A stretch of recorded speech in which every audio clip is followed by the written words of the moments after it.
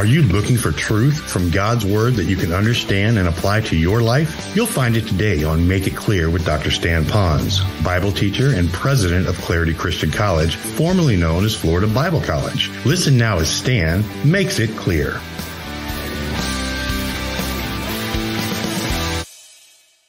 Let me ask you a question. How many of you have in your house some form of a security system? Something that would be there either for fire or for theft. And even today it seems like people are adding a carbon monoxide security system in their home. Well, you know the answer to that is because we realize that there could be danger lurking out there, and these systems alert us to the danger that could be there. But did you also notice that out in the world today that there can be belief systems that can also harm us intellectually as well as spiritually? I'm sure you recognize that. Even today, information that is given to us, we seem to find that after further study and maybe even more research, that the information that we have believed and probably even applied became so wrong that it became detrimental to our health. How many times throughout the year have we read where that they have released earlier particular pharmacies and drugs that we might be able to take, medicine, only to find out that after further research that there was a flaw in it and the data wasn't accurate, and unfortunately people have been taking it and it has been a detriment to their own health. Well, we can see that in the physical realm, but I think now we're starting to realize as believers in Christ that we live in a world too that a lot of information that is given to us, even on the spiritual and intellectual level, may not be accurate. The problem is, when it's given to us, and should we engage our thinking into it, it'll affect our mind. And eventually, for some people, because we do tend to want to believe, it affects our value system. We then want to embrace it, maybe even as truth, sometimes with a lot of time not given into good, accurate research. And then finally, it translates into a behavioral, a change in our lifestyle. And when it's all said and done, after we perhaps die, then we have to stand before God and we have to give an account to the Lord of how we lived our life. And usually our life is lived based upon a value system that we've embraced because of certain teaching that we had. Well, while we know that today in our life, we also know that it also occurred so much in the Bible days that the Lord led the Apostle Paul to be able to write to a group of people at Colossae that lived in an environment very much like our own. A lot of information that was given to them. In fact, there's also those that had a certain belief system that when they came to Christ as their Savior, while they did embrace faith alone in Christ, they still took into their new relationship in Christ a lot of misinformation from their other religious upbringing, thus confounding it all, especially when those people were permitted or even encouraged to teach the Word and they didn't have good, accurate knowledge. So to preserve the faith, then Paul was directed by the Holy Spirit to give some cautions.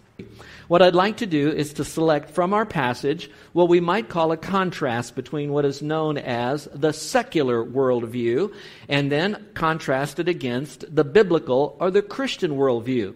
Now, those of you who are our guests here today, I'm so glad that you're with us. And I would like you to know that you're in an environment of people that really love the Lord and they really want to know God's truth. And I hope you'd come along on this journey of being able to understand the difference between the two. So if you will, let's look at the first one here. This is called the secular worldview in the area of false human teaching. Look at the beginning of the verse that it said, "Beware lest anyone cheat you through philosophy and empty deceit, according to the tradition of men, according to the basic principles of the world." And we'll stop there. You'll notice at the first part of it, it says beware. You know, when it says the word beware, it says take heed, watch out. There could be danger that could lurk ahead. Some of you that have been at some of our tourist spots on the island, especially when you would go over to the blowhole in those areas, it talked about you can go this far but no further. And it says beware, danger. How many of you have read in the newspaper people who've decided either for a picture or to even go fishing or PE picking, they've gone beyond the danger sign, and some of them suffered tremendously because they've done that. And so what God is saying to us is you can go this far but no further. Beware. And then now he lays it out for us what we should beware of. And he talks about here, beware that anyone would cheat us. Now the word cheat is an interesting word because actually it means to be taken captive or taken hostage almost. It's like someone that would come in as a pirate and grab a hold of the booty. Well, that means that there are people, there are belief systems that would like to grab a hold of our minds and hold it hostage against the truth or from the truth and be able to fill our minds with things that are not true. And then it talks about philosophy. And I'd like to pause on that just a little bit. Because sometimes those of you that have been Christians a long time, when you hear the term philosophy, you could think that all philosophy is bad. And it's not necessarily the case. Some of these preachers even refer to philosophy as foolosophy. Well, I want us to be very careful that we don't throw all philosophy and the whole concept of philosophy into something that would not be always good. There are times that it can be good. So let me explain to you some of the philosophies and what it means. I'm not here trying to teach a class in philosophy, but I want to prepare our young people that they will be taking some forms of philosophy, and they've already been subject to philosophizing being done on them by what they might hear even on the radio or television and even in their own classes today. Well, first of all, let's talk about philosophy. In this context, it talks about philosophy of the world that's based upon a world system. Well, generally, that's an old philosophy, meaning that there's not a lot of new philosophical things that are coming out. It's really being built off of something that's been around a long time. It might have a spin here or there, but it's all basically under the same. That's why when you study philosophy, most of the philosophy you'll study in school is taken from older philosophy. Now, some guys will twist it, but you can always find it going back to a basic philosophy. Secondly, it's what we might call rudimentary or elementary. Now, I want you to know philosophy does not have to be difficult to understand if you apply your mind to it and really understand where this whole thing of philosophy is going. But also you need to know that philosophy is often, today's philosophy is built on what we will call a world view, a world system rather than a biblical system. And when you have a world system view, the world system, similar to Christian, begins to ask questions. And I'm sure some of you had enough training or maybe teaching in this. They ask such questions, such as, how did we get here? How is the origin of the world begun? Now, scientists will try to do it from a scientific point of view. Philosophers will try to do it through a rational point of view. At least they think so. Who is man? How did man get here? Why is man here? Where is man going? What is the purpose of life? Where did evil come from? Why is there evil? Why can't we conquer evil? Is there a God? Can you know God if there is a God? How do you know which is the right God? And so there's a lot of that philosophy that's out there. The problem often, though, with the world philosophy is that when you look at that philosophy, they try to reduce it down to whatever understanding that they can, but they often, and they usually do, leave God as the premise or the foundation out of it, or the biblicalness of God out of it. So they'll reduce it all down. They can't really come to a conclusion, so different ones will debate different philosophies. Now, if we can fast forward it into the time of Greece, you'll notice even Paul was dealing with all these different philosophers that sat around in Athens to talk about philosophy. And then he brought to them the truth, which was Jesus Christ. Now, one of the problems when you deal with philosophy, and you'll be taught this early on in your class, is that you want to unravel the whole concept of thinking all the way down to what is known as a premise. And so if you can come down to a premise, that's the foundation. From where did all of this thought come from, this premise? And they try to find out what that might be. And generally, those of you who will be Christian, those of you who have a good understanding of God's Word, you're going to see where the foundation then would not agree with God's Word. And therefore, now you have the crumbling of that philosophical system. Not philosophy, but of that system. Now, let me quickly say that there are some good Bible college and seminaries, or we might even call it Christian universities, that are understanding the need for people to understand philosophy, that not all philosophy is bad. It's only when it's built upon an inaccurate premise. And so they are now helping young people to realize that they're going to have to compete in a world that's a lot different than some of us had to grow up in or as we started in. And they're preparing them to go head to head against some of the greatest philosophers, some of the greatest minds in other secular universities or thought. But they're able to do that because they're equipping these Christian young people in colleges and universities on what the Bible has to say about good philosophy built upon God's Word. Now again, I'm not going to take the next 2 Sundays to build a whole case on philosophy, but I wanted you to know that not all philosophy is wrong. It's only that philosophy which is not built upon God's Word. Now, in the context of what we're studying here, I want you to know there are about 5 different areas what we're going to call, not so much philosophy, but 5 of what we'll call the world's view, and then 5 issues of the Christian worldview. And we're going to open that up so we can have some greater understanding of what this is all about. So why don't you follow along with me as we begin the first one here, secular worldview versus a false human teaching. In this context, Paul decided to select 3 different false teachings in the aspect of who God is and how you get to God. Answering the bigger question, there is a God. Can I get to God? Is there an afterlife? How do I get to that afterlife? Now let's look at the first one. The first one is known as legalism. Now we've already taught a lot about legalism, but those of you that haven't been a part of us, let me see if I can reduce it to just a couple of thoughts. First of all, legalism is something that tells you that you must go and do certain kinds of works in order to please God so that He will let you into heaven. That legalism can also creep into Christianity that says that you have to do certain works in order to please God. So it becomes more of a by works spirituality rather than a by grace or faith spirituality. And then for those that are on the other side of the faith, they'll say that it's by a certain amount of works that you have to do. Follow along with me as I read verse 16 to you. It says, "So let no one judge you." Now let me pause for a moment. You see that phrase that says, "So let no one judge you"? In the context that we're studying, 3 different times Paul is saying, don't let anyone cheat you. Secondly, don't let anyone cheat you. Then he says, don't let anyone judge you.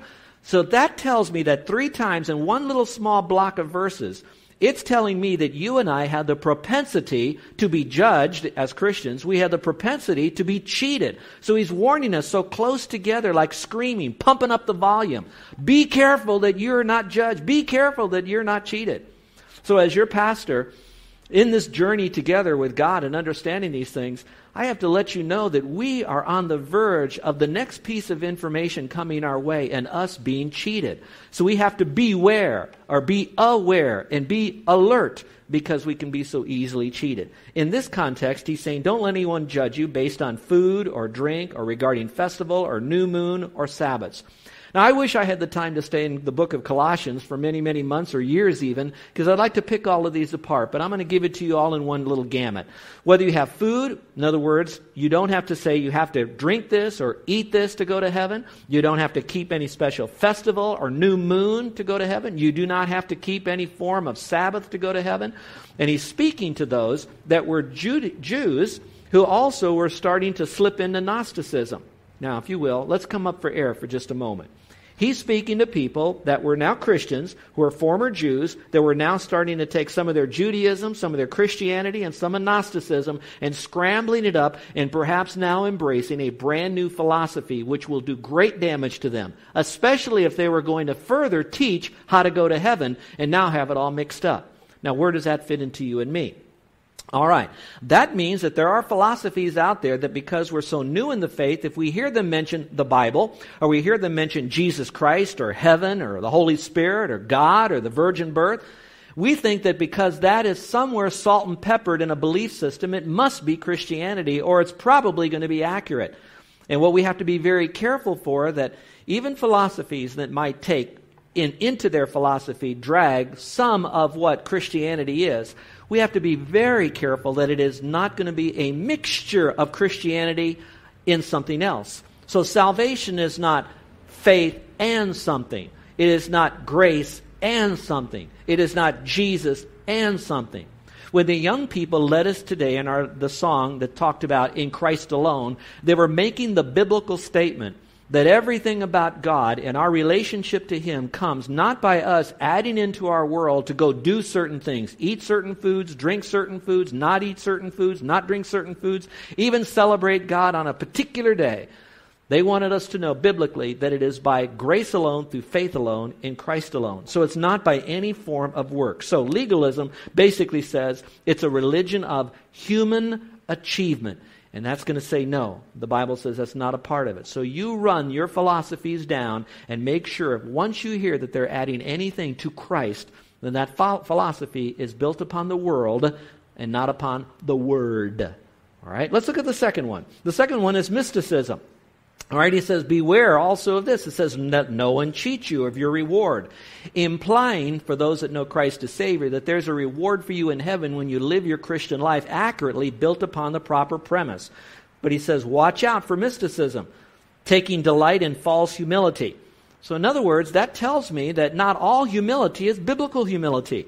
That there is a true humility, and then there's a false humility. One could be contrived, and some of you have heard about people, perhaps even civilizations, where that they feel like to come to God, they have to come to Him on their knees, crawling up into some particular sanctuary or some big cathedral somewhere, sometimes over raw concrete, to finally make it bruised, scratched, and bloody, laying prostrate before this great idol fixture.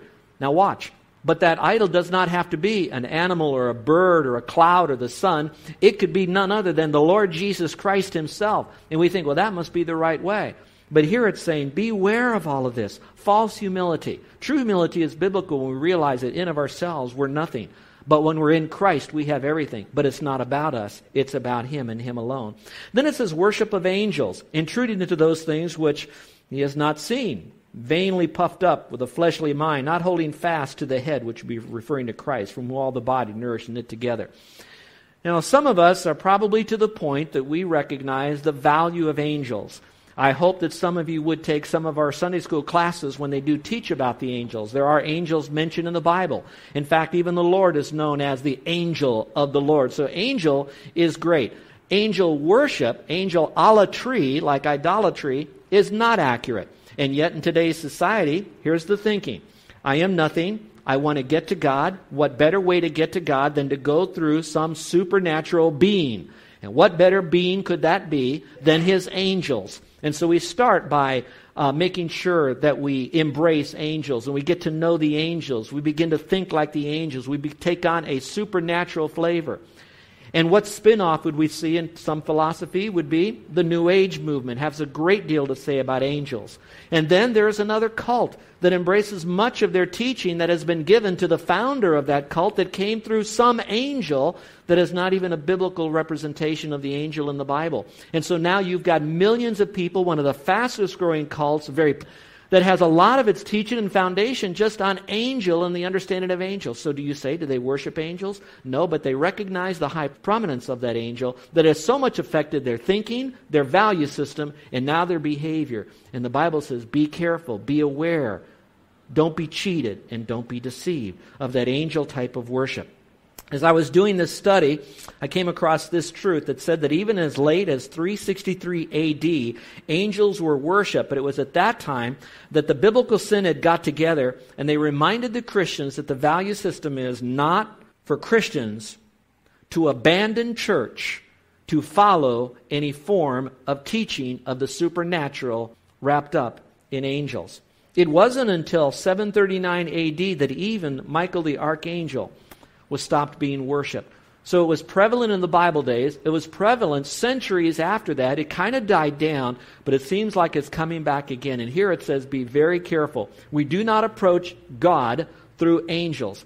In fact, Scripture is so clear on it. And that's why our foundation must be built upon the accuracy of God's Word when it says this very carefully.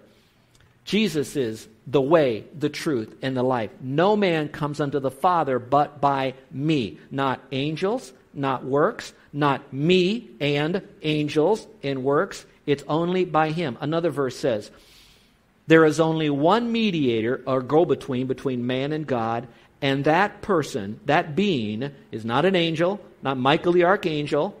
It has to be none other than the Lord Jesus Christ. So again, our philosophy is built upon Jesus Christ and him alone, and watch this, and the accuracy of who Christ is described for us in God's Word. That's why we need to be serious students of the Word so that we can sort through some of the mixture that's given to us almost every day that we turn on so-called Christian radio and television. Well, let's move along a little bit faster. Number 3. All right, the third here of a false teaching would be asceticism. Now, I know that's a big word, and we probably don't even use it much in our vocabulary or at all. But basically what that says is that you must eliminate things in your life in order for you to become holy or better or more righteous so that you then can connect better to God. So asceticism is the removal of things. So notice the 3 of them for just a moment. The first one was doing more works to get connected to God. The second one was doing more worship. The problem is it was the wrong object. It was often angels. This one says you have to do without in order to get closer to God. So notice that even swimming in the thinking of the Colossian people at that time were various philosophies that were going on. So Paul, he couldn't just teach one truth. He had to keep going it over and over and over again. And I don't know our congregation. I don't know how all your thinking is. I don't know what you listen to. I don't know the books that you're reading. I don't know the tapes that you're listening to. But I know that you have to be very careful of the philosophy, because the moment they do not have Christ and Christ alone as the foundational truth of that belief system, then all of a sudden you have some stuff that can confuse your value system and eventually even your behavior. So that's asceticism. Let's look at the verse here. It says, therefore, if you died with Christ from the basic principles of the world, why, as though living in the world, do you subject yourselves to regulations such as don't touch this, don't eat, don't handle, which concern things which perish with the using, according to the commandments of the doctrines of men, not of God. They sound real good. Men thought it up, though. So now you're following a philosophy of a man who has his own sin and error and propensity to even make mistakes. So he says, don't do these things. These things indeed have an appearance of wisdom. Ooh, important. These things, and we could take it all the way up throughout what we've already said. Those things, whether it's legalism, mysticism, or asceticism, these things indeed have an appearance of wisdom. In self-imposed religion, it sounds good. I'm following a religion.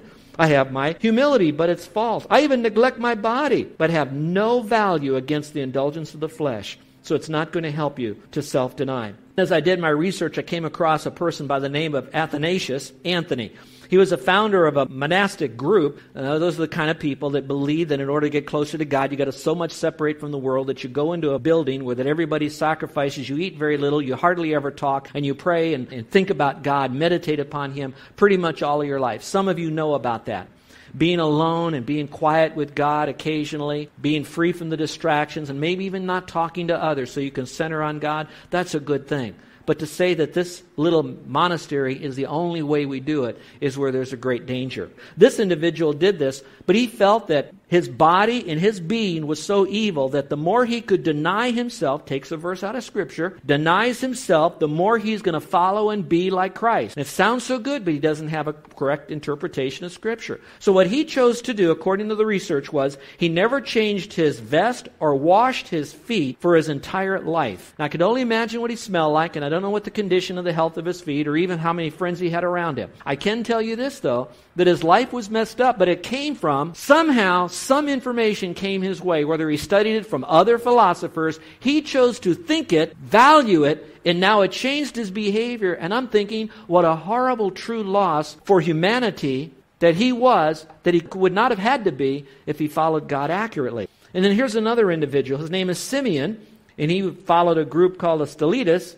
And for the last 36 years of his life, he felt the only way he could get alone was to separate himself from all the accoutrements of this world. So he climbed up on top of a 30-foot pillar, and he lived there the last 36 years of his life, thinking that by the more he would sacrifice, the more that he would beat himself up, so to speak, the more humble he would be, the more God eventually would be pleased with him.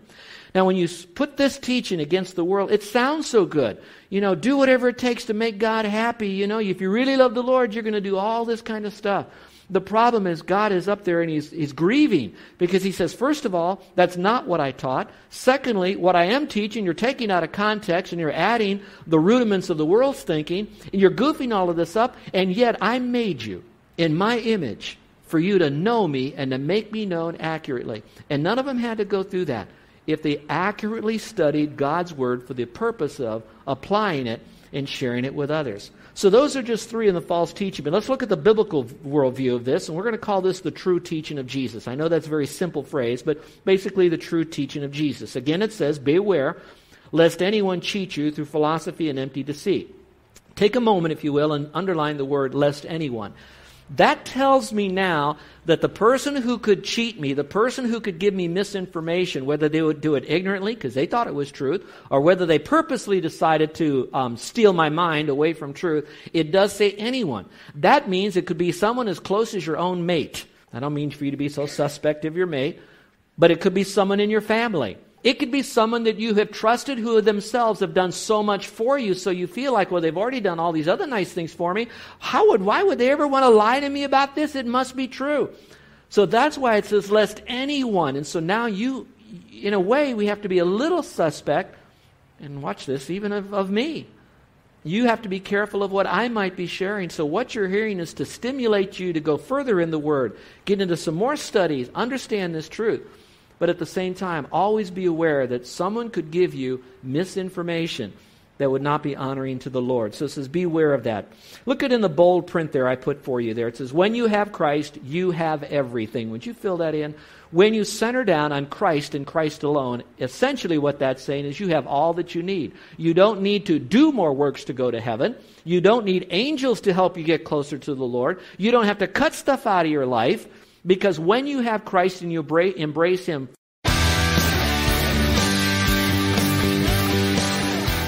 This is Joe Ponz, and I want to thank you for listening to Make It Clear with the teaching of Dr. Stan Ponz, founder of Make It Clear Ministries and president of Clarity Christian College. Make It Clear is dedicated to taking the Word of God with clarity into every person's world. It's the support of listeners like you who make the ministry of Make It Clear possible. You can provide your tax-deductible gift to Make It Clear online by going to makeitclear.org. That's makeitclear.org. Thank you for helping us make it clear. If you would like to have Dr. Ponz speak at your church or event, please email us at tellmemore@makeitclear.org. That's tellmemore@makeitclear.org. Thank you, and remember to make it clear.